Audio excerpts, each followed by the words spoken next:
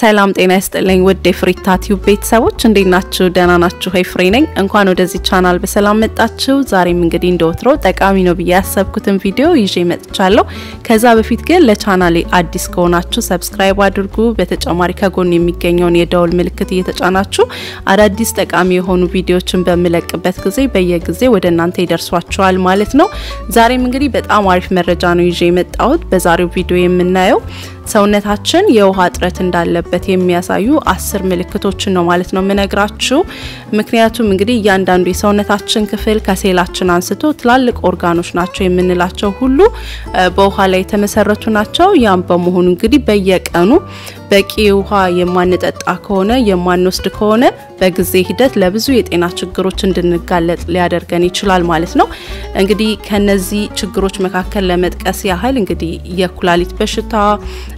የኢንፌክሽን ችግር የተለያዩ የሆድ ህመሞች እንግዲህ ከውሃ እጥረት የተነሳ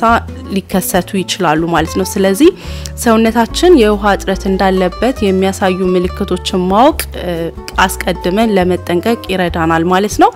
ስለዚህ አሁን ቀጥታ ወደ ነጥቦቹ እናልፋለን ማለት ነው አብራችሁኝ ቆዩ አንደኛ የልብ ምታችን የሚፈጥንብን ከሆነ አንዱ በሰውነታችን ውስጥ በቂ ውሃ እንደሌለ የሚነግረን ምልክት ነው ምክንያቱም ደግሞ በሰውነታችን ውስጥ በቂ ውሃ ለመኖር የደም መጠናችን አናሳ እንዲሆን ያደርጋል ይህ ደግሞ የደም ዝውውራችን ላይ ለውጥ በማምጣት የልብ ምታችን እንዲፈጥን ያደርጋል ማለት ነው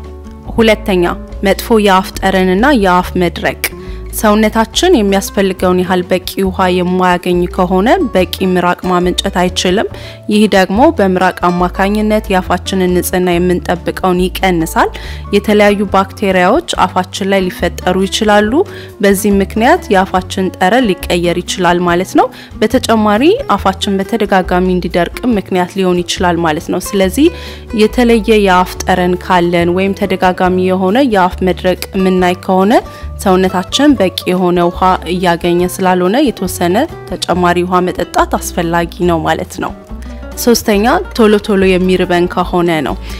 ብዙ ጊዜ ከመንሰራቸው ስተቶች ውስጥ አንዱ የውሃ ጥማችንና ረሃባችንን መለየት ያስቸግረናል ምክንያቱ ደግሞ ውሃ ሲጠማን የረሃብ ስሜት ስለሚሰማን ነው ድንገት ከምግብ ሰዓት በፊት እንግዲህ ከራበን ምንም አይነት ምግብ ከመመገባችን በፊት ማድረግ ያለብን አንድ ብርጭቆ ውሃ መጠጣት ነው ከዛ ብዙ ጊዜ ከ20 እስከ 30 ደቂቃ ባለው ጊዜ የረሃብ ስሜታችን ይጠፋል ማለት ነው ስለዚህ በቀን ውስጥ የምንወስደውን የምግብ መጠን በዚህ መልኩ መቀነስ እንችላለን ማለት ነው አራተኛ የአጥንት መገጣጠሚያና ጡንቻ አካባቢ በተደጋጋሚ ህመም የሚሰማን ከሆነ ነው አንዱ አጥንት ከሌላኛው አጥንት እንዳይፋተግ የሚጠብቀው ካርቲሌጅ 80% የተሰራው ከውሃ ነው በዚህ ምክንያት እንግዲህ በሰውነታችን ውስጥ የውሃ እጥረት መከሰት በአጥንታችን መካከል መፋተግ ስለሚፈጥር መገጣጠሚያችን ላይ ህመም ይፈጠራል ማለት ነው በተጨማሪ በቂ ውሃ የማንጠጣ ከሆነ ጡንቻችን ላይ ስብርብር ማለትና ሌሎችም ህመሞችን እናስተውላለን ማለት ነው አምስተኛ የራስ ምታትና የማዞር ስሜት ነው በሰውነታችን ውስጥ የውሃ መቀነስ ሲኖር ወደ ጭንቅላታችን የሚሄደው የኦክሲጅንና የደም መጠን ዝውውር ስለሚቀንስ የማዞር ስሜትና የራስ ምታት ሊሰማን ይችላል ማለት ነው ስድስተኛ የሆድ ድርቀትና የምግብ የመፈጨት ችግር የምናይ ከሆነ ነው ብዙ ጊዜ እንግዲህ በሰውነታችን ውስጥ የውሃ እጥረት በሚኖርበት ጊዜ የሆድ ድርቀት ያስቸግረናል የምግብ የመፈጨት ችግር ሊኖር ይችላል ማለት ነው እንደዚህ አይነት ችግር የምናስተውል ከሆነ ሰውነታችን ላይ ከምንወስደው የውሃ መጠን የተወሰነ ጨምረን መጠጣት ይኖርብናል ሰባተኛው የድካም ስሜት ነው ምንም አይነት ከባድ ነገር ሳንሰራ ዝም ብሎ ድካም የሚሰማን ከሆነ እንቅልፍ የሚለን ከሆነ ሌላኛው ሰውነታችን የውሃ ያለ ያለ ጥያቄ እየጠየቀን ነው ማለት ነው ምክንያቱም ሰውነታችን የሚያስፈልገውን ያህል በቂ ውሃ የሚያገኝ ከሆነ ንቁና ኢነርጂቲክ ነው የሚያደርገን ነገር ግን ከዚህ በተቃራኒው እንቅልፍ የሚለን ከሆነ ድካም የሚለን ከሆነ ሰውነታችን ውሃ እየፈለገ መሆኑን እያመላከተን ነው ማለት ነው ስለዚህ የተወሰነ ተጨማሪ ውሃ መጠጣት አስፈላጊ ነው ማለት ነው 8ኛ አነስተኛ የሽንት መጠን ካለንና የሽንት ቀለም መቀየር ካየን ነው በቀን ውስጥ ወደ መጸዳጃ ቤት ከ3 ጊዜ በታች ከሆነ የምንሄደው በቂ የሆነ ውሃ እየጠጣን አይደለም ማለት ነው ምክንያቱም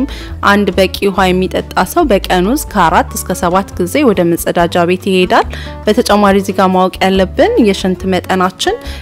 ከፍ ባለ ቁጥር ከሰውነታችን አላስፈላጊ ቆሻሻዎች እየተወገዱ ይመጣሉ ነገር ግን አነስተኛ የሽንት መጠን ካለን አላስፈላጊ መርዛማ ነገሮች በሽንት አማካኝነት መወገድ ሲኖርባቸው ሰውነታችን ውስጥ በመጠራቀም ለተለያዩ የጤና እክሎች ይዳርጉናል ማለት ነው ሌላው እዚህ ጋር የሽንት ቀለማችን በቂ የውሃ መጠን እየወሰድን ነው አይደለም የሚለውን ይጠቁመናል ጤናማ የሆነ የሽንት ቀለም ነው የሚባለው ደብዘዝ ያለ ቢጫ ነው ማለት ነው ከዚህ ውጪ ከሆነ ምናልባት ሰውነታችን የውሃ ጥያቄ ያቀረበልን ሊሆን ስለሚችል ውሃ መጠጣት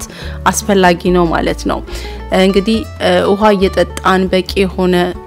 መጠን ውሃ እየወሰድን ምንም አይነት ለውጥ የሽንት ቀለማችን ላይ የማናይ ከሆነ ወደ ህክምና ቦታ ሄዶ ችግሩ ምን እንደሆነ ከህክምና ባለሙያዎች ጋር መነጋገር አስፈላጊ ነው ማለት ነው 9ኛ ቆዳችንና ከንፈራችን የሚደርቅ ከሆነ ነው ቆዳችን በተደጋጋሚ የመድረቅ የመሰነጣጠቅ ምልክት የሚያሳይ ከሆነ የተለያየ የቆዳ ችግሮች ካሉብን ምክንያቱ የውሃ እጥረት ሊሆን ስለሚችል በቀን ውስጥ የምንወስደው የውሃ መጠን ትኩረት ሰጥተን በብዛት ውሃ መጠጣት መፍትሄ ይሰጠናል ማለት ነው በተጨማሪ የከንፈር መድረቅ እንዲሁ ብዙ ጊዜ የዲሃይድሬሽን ችግር ሊሆን ስለሚችል ተጨማሪ የሆኑ ውሃዎችን መጠጣት መፍትሄ እንድናገኝ ይረዳናል ማለት ነው 10ኛ ትኩረት ማጣት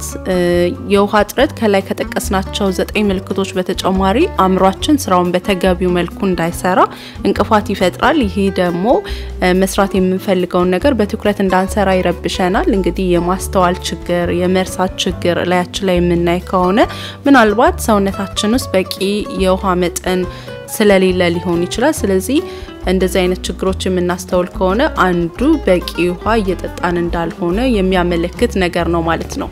በመጨረሻ ሁሌም መርሳት የሌለብን ጠዋት ከእንቅልፋችን ስንነሳ አንድ ብርጭቆ ሩም ቴምፕሬቸር ውሃ መጠጣት እንዲሁም ምግብ ከመመገባችን ከ30 ደቂቃ በፊት ሁሌም አንድ ብርጭቆ ውሃ በመጠጣት